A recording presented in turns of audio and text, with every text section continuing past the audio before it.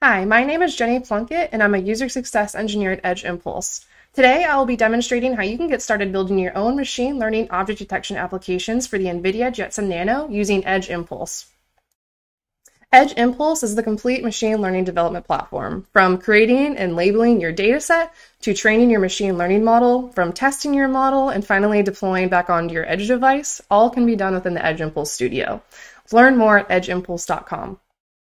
To build the object detection use case that I'll be demonstrating for you today, I took images of various toiletries around my house, like toothbrushes, toothpaste, or soap bottles.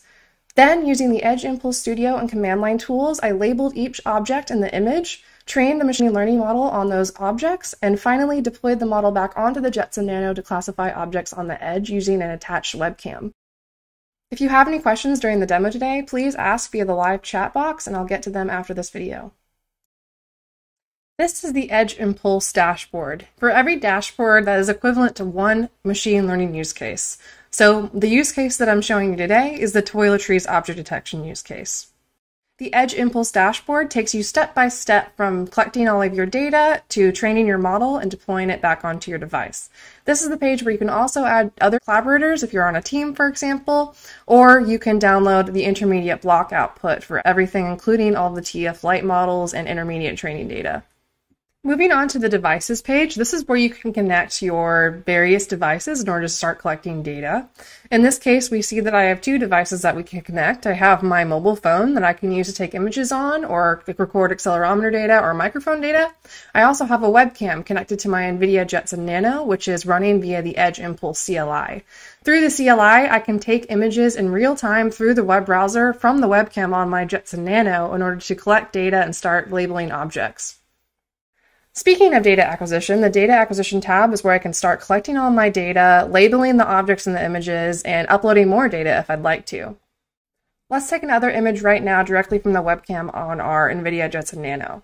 I have a toothbrush and a toothpaste directly on the floor, and you can see the camera feed. I'm moving it, and I'm going to take a sample, and I'm just going to call it toiletries.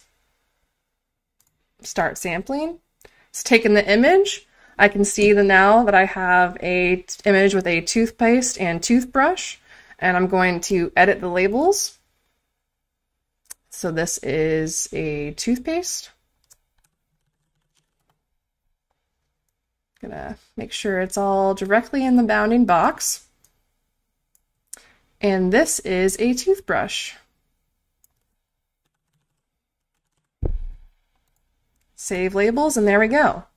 Those are two objects in our image.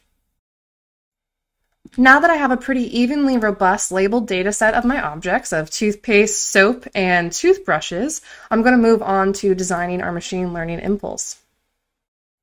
The impulse design page is the complete ML development cycle in a graphical format. It goes from left to right from your raw data into your signal preprocessing block, the purple neural network object detection block where you train your model, and finally the green output block where we detect what objects are actually in each image. The image preprocessing block page takes a raw image and translates it into a format that the machine learning network could then train on. So it processes all the features of the image, and we can also see how long this will take to perform on the edge device. The object detection page is where we perform our machine learning model training. This is all different parameters into a Python function that we have written by default in Edge Impulse. None of this was written custom, but I do have the ability to write custom code if I'd like. But in this case, I'm doing 50 epochs or 50 training cycles at a learning rate of 0.15 with a score threshold of 0.5. I'm using the MobileNet V2 neural network architecture, and I've already trained it by clicking on this green button right here. Say I know how to write Python and I want to use my own code, I can switch into expert mode with a click of a button, and then again click start training with the same green button. And I've already done that, and I already have a 98.1% precision score based on all of the data that I already have labeled and trained on. If I want to see what each individual classification looks like, if I want to look at this 49% accuracy one, for example, I can click Show Classification. It'll open up a new tab where I can directly see what the classification results look like in real time. So we can see here that this image, it only identified soap correctly. It didn't see the toothbrush. So that means that we might need to add more data into our model in order to get it just that much more accurate.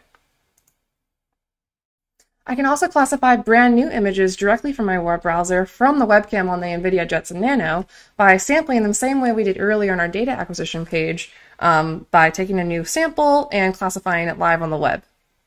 So I'm going to take a picture of my Dub soap bottle and the toothbrush sample, and we'll see if it gets it right. Classifying.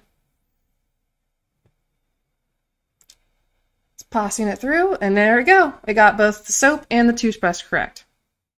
Say I want to add a fourth object to my machine learning model, but I really like how this model is currently performing. I can version my project at its current point in time via the Edge Impulse versioning tool. All of the intermediate data, configuration, and results get stored into its own little version, and I can restore it at any point in time to a new project via clicking the buttons on this tab. I can also make this version of this project publicly available if I wanted to share this on my social media channels or have other members of my team use the same data without affecting my model.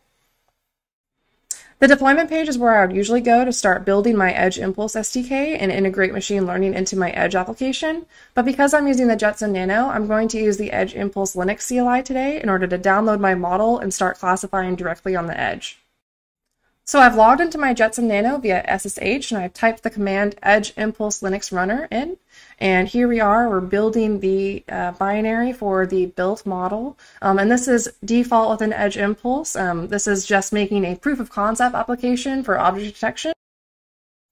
So now that the machine learning object detection CLI application is built on the Jetson Nano, I am looking in the webcam to see what objects are in frame, and there's nothing yet, but as I pointed at the floor, you'll start to see toothbrush, and then you'll see some soap and toothpaste all pop up on the CLI.